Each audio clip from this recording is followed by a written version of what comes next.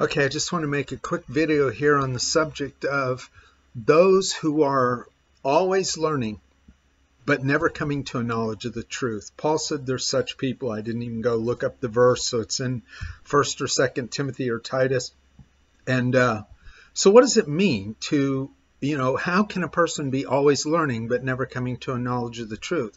Well, let me give you an example. One example is spending 2 years on the subject of when is Jesus going to return, pre-trib, mid-trib, post-trib? The answer is you don't know.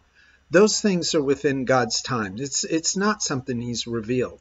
You're going to study and study and study, and you're going to have what you can see. There's people who say pre-trib. There's people who say post-trib.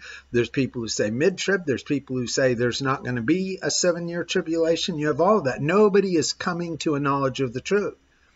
What we're supposed to be studying is how to obey God. And what Jesus has told us is that those times are in the hands of God. So one, and we can come to the knowledge of truth, that we shouldn't waste our time trying to figure out the time. And secondly, that when he comes back, he needs to find us doing what we're supposed to be doing, feeding the other members of the household, just doing the things that he taught us to do. That study will lead to a knowledge of the truth. The knowledge of the truth is that we should be found doing the things that we are supposed to be doing when Jesus comes back, having continued to the end, so that we will be saved.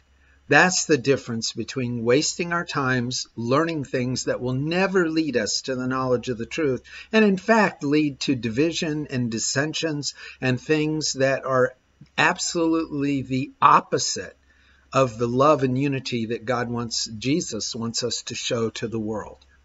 Thank you. If you like this, click subscribe below and the little bell button if you want to be notified of the videos. Thank you very much.